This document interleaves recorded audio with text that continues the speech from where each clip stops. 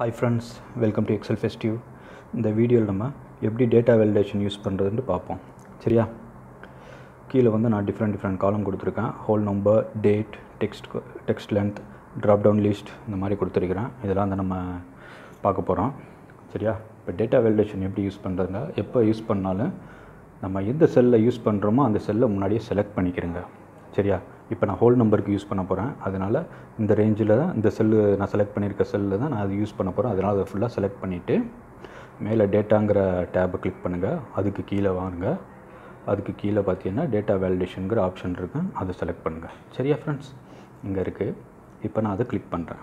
Click பண்ணோன்னே அந்த மாதிரி நமக்கு டயலாக் பாக்ஸ் வரும்.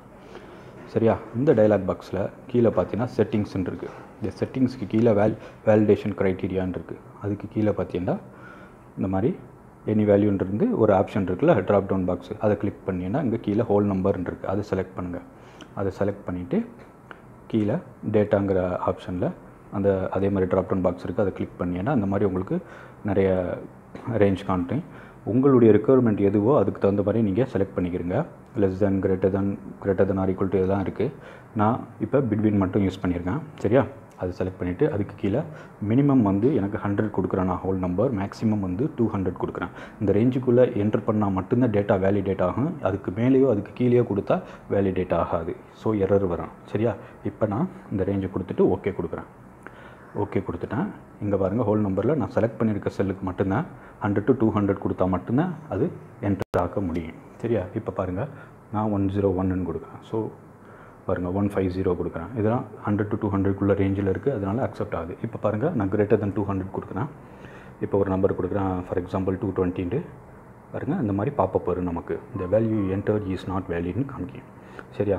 ஸோ இது வந்து நம்ம ரேஞ்சுக்குள்ளே டேட்டா கிடையாது, அதனால் இந்த பாப்பப் வருது.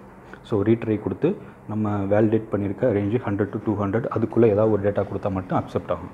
இப்போ பாருங்கள், நான் ரீட்ரை கொடுத்துட்டு இப்போ நம்ம கொடுத்துருக்க ரேஞ்சுக்குள்ளே ஒரு நம்பர் கொடுக்குறேன், ரேண்டம் நம்பர் 166ன்னு கொடுக்குறேன், அக்செப்ட் ஆகுது.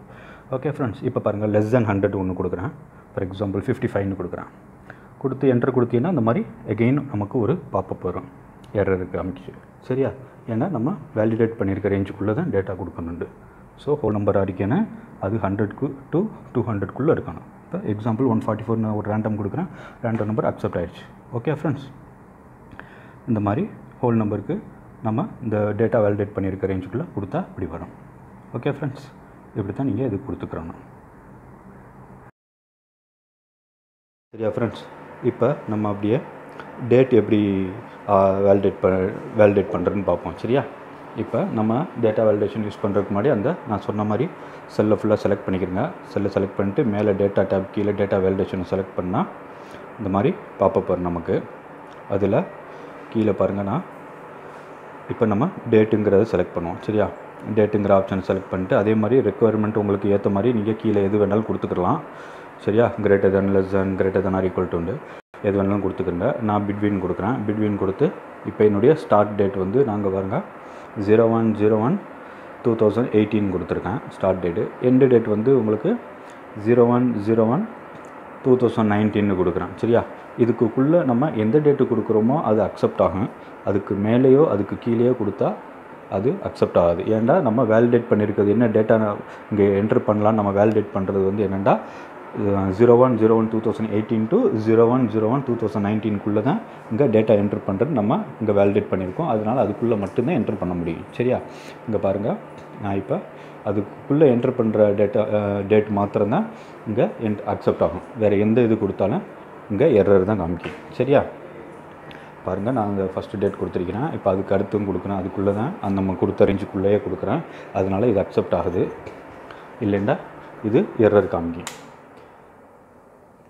பாருங்கள், இப்போ தேர்ட் டேட் கொடுக்குறேன். இது வந்து 2019க்கு மேலே இருக்குது. அதனால் பாருங்கள், அதுக்கு எரர் காமிக்குது. சரியா? இந்த வேல்யூ என்டர்ட் இஸ் நாட் வேலிட்னு காமிக்குது. இந்த மாதிரி எரர் வரும். நம்ம என்ன ரேஞ்ச் கொடுத்துருக்கோமோ அதுக்குள்ளே மட்டும்தான் இது கொடுத்தோம்னா அக்செப்ட் ஆகும், இல்லைன்னா எதுவுமே அக்செப்ட் ஆகாது. ஓகே ஃப்ரெண்ட்ஸ், இங்கே பாருங்கள், இப்போ அந்த ரேஞ்சுக்குள்ளே நான் ஒரு டேட் கொடுக்குறேன். அந்த டேட் கொடுத்தா நம்மளால் என்ட்ரு பண்ண முடியும். சரியா? இப்போ பாருங்கள், இப்போ நான் ஒரு டேட்டு வந்து நம்ம கொடுத்த ரேஞ்சுக்கு கீழே உள்ள டேட்டு கொடுக்குறேன். இப்போ சரியா, 0108 இப்போ 2016 கொடுப்போம். இது வந்து நம்ம ரேஞ்சு கொடுத்த ரேஞ்சு கூட இல்லை, அதனால் இந்த மாதிரி பாப்பப் வரும், எரர்னு காமிக்கும். ஸோ எந்த ரேஞ்சு நம்ம கொடுத்துருக்கோமோ வேலிடேட் பண்ணியிருக்கோமோ அதுக்குள்ளே கொடுத்தா மட்டும்தான் இதில் என்டர் பண்ண முடியும். அதுக்கு மேலேயோ அதுக்கு கீழேயோ கொடுத்தா அக்செப்ட் ஆகாது. ஓகே ஃப்ரெண்ட்ஸ், பாருங்கள், இப்போ நான் அந்த ரேஞ்சுக்குள்ளே கொடுக்குறேன். இந்த டேட் வந்து இப்போ அக்செப்ட் ஆகும். ஓகேங்களா, இது அக்செப்ட் ஆகுது. இந்த மாதிரி நம்ம எத்தனை செல்லு செலக்ட் பண்ணியிருக்கோமோ அதுக்குள்ளே மட்டும் அந்த ரேஞ்சுக்குள்ளே டேட்டு கொடுக்கணும். அதுக்கு கீழேலாம் நம்ம வேலிடேட் பண்ணது வந்து அது அங்கெல்லாம் அக்செப்ட் ஆகாது. சரியா, நம்ம ரேஞ்சு எவ்வளோ செலக்ட் பண்ணுறோமோ அதுக்குள்ளே மட்டும்தான் அதை கொடுக்கணும். இப்போ டெக்ஸ்ட் லென்த் பார்ப்போம் எப்படின்ட்டு. அதே மாதிரி டேட்டா வேலிடேஷன் செலக்ட் பண்ணுறதுக்கு முன்னாடி அந்த ரேஞ்சு ஃபுல்லாக செலக்ட் பண்ணிக்கிறீங்க. எந்த செல்லை நீங்கள் வேலிடேட் பண்ணுறீங்களோ அதை ஃபுல்லாக செலக்ட் பண்ணிவிட்டு மேலே டேட்டாங்கிற ஆப்ஷனை கிளிக் பண்ணி அது கீழே டேட்டா வேலிடேஷன் இருக்குது. அதே மாதிரி வாங்க, செட்டிங்ஸ்க்கு கீழே இந்த டெக்ஸ்ட் லென்த்துங்கிற ஆப்ஷன் இருக்குங்க. சரியா, அதை செலக்ட் பண்ணிக்கிறங்க. செலக்ட் பண்ணிவிட்டு கீழே வந்து டேட்டாங்கிற இடத்துல உங்களுடைய ரெக்குவயர்மெண்ட் எந்த மாதிரி ரேஞ்சில் இருக்கோ அந்த மாதிரி நீங்கள் கண்டிஷன் கொடுத்துக்கிறங்க. நான் வந்து இப்போ அதே மாதிரி பிட்வீன் மட்டும் நான் இப்போ வைக்கிறேன், செலக்ட் பண்ணிக்கிறேன். சரியா, அதை மட்டும் செலக்ட் பண்ணிக்கிட்டு இதுக்கு நான் மினிமம் வைக்கிறேன். மினிமம் வந்து நான் ஒரு த்ரீ லென்த்து வந்து 3 கேரக்டர்ஸ் இருக்குன்னு வைக்கிறேன். மேக்ஸிமம் வந்து நான் வந்து 6ன்னு கொடுக்குறேன். சரியா, இந்த ரேஞ்சுக்குள்ளே இருந்தால் மட்டும்தான் அக்செப்ட் ஆகிற மாதிரி. அதுக்கு கீழே அதுக்கு மேலேயே இருந்துச்சுன்னா அது எரர் காமிக்கும். இப்போ வச்சு ஓகே கொடுத்தோன்னே அங்கே பாருங்கள், இப்போ நான் ஏபிசின்னு கொடுக்குறேன். இது 3 கேரக்டர்ஸு. ஸோ லென்த்து வந்து உங்களுக்கு 3 தான் வரும். இது அக்செப்ட் ஆகும். இங்கே பாருங்கள், அடுத்தது நான் 4 லெட்டர்ஸ் வச்சுருக்கிறேன். இதுவும் அக்செப்ட் ஆகும். இதுவும் அக்செப்ட் ஆகும் 6. இப்போ அதுக்கு மேலே வச்சு பார்ப்போம். சரியா, பாருங்கள், இப்போ நான் கூட வச்சுருக்கிறேன், 7 லெட்டர்ஸ் வச்சுருக்கிறேன். இப்போ இது வச்சோம்னா இப்போ நமக்கு இந்த மாதிரி எரர் காமிக்கும். ஏன்னா அது நம்ம வேலிடேட் பண்ணியிருக்கிறது 3 to 6 மட்டும்தான் வச்சுருக்கோம். அதனால் அதுக்கு மேலே கொடுத்தாலும் அது அக்செப்ட் ஆகாது, அதுக்கு கீழே கொடுத்தாலும் இந்த மாதிரி எரர் காமிக்கும். இப்போ ரீட்ரைன் கொடுத்துட்டு இப்போ நான் வேறு இது கொடுக்குறேன். டேட்டா பாருங்கள், நம்ம கொடுத்த ரேஞ்சுக்குள்ளே வச்சு பார்ப்போம்.